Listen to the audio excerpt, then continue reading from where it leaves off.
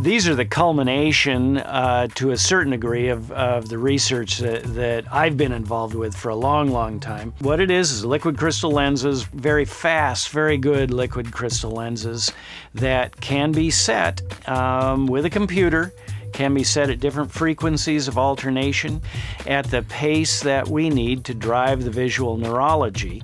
If we're going to be efficient, then we need to be able to adjust the pace, and we need to be able to adjust the balance between the two.